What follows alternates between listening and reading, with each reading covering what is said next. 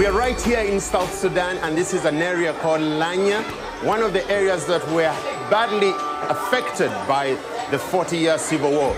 And right here we are standing in a church that has been rebuilt by Samaritan first. And behind me, there are over 400 children that are receiving a gift that has been sent by children. This is perfect. The gospel is being shared, shoe gift is being given out, and we believe this is making a great impact in the lives of these children. Thank you.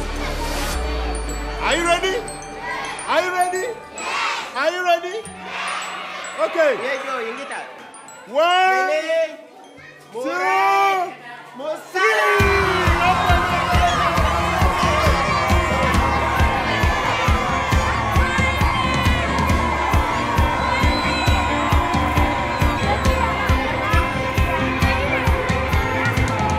When these shoe boxes came, it is kind of bringing a different world into the life of the children of Sudan.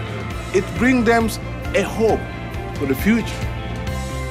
All they have known are guns, are all wars, you know. Operation Christmas Child comes in such a moment that the kids really need to know that God loves them. The churches of Sudan have been destroyed during the time of war. The time we are mourning, the Samaritans first are mourning with us. They raised their voice for us. And that vision of church rebuilding is a huge blessing to us. They're standing beside us. We're raising up together. We're rejoicing together. We never forget Samaritan Plus. It's the love of Jesus that changes my life. The love of the Lord. A number of the children I have here, they had lost hope.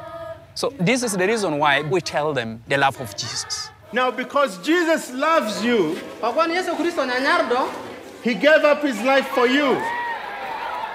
Thank you. And this message that is intended to the children has even brought in the parents. That means the whole family is being reached with this message.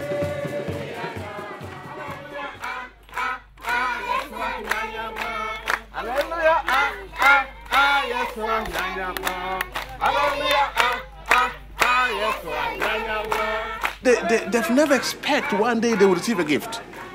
And when this gift came to their own place, that humble place, a child from America or Canada or somewhere sending a box to a specific child in Sudan, and they pray for it.